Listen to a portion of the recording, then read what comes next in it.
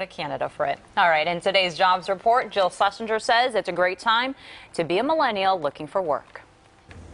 75 million Americans aged 18 to 34 are referred to as millennials. They're also the largest generation in the U.S. workforce.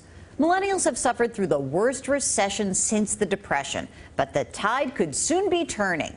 According to a report by CareerCast.com, businesses are realizing that millennials are key to their success and have stepped up the pace of hiring from this group.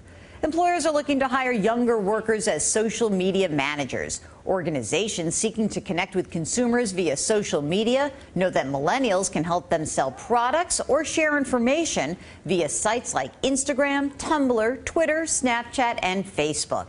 Social media managers earn a median salary of just over $46,000 with a strong projected growth outlook.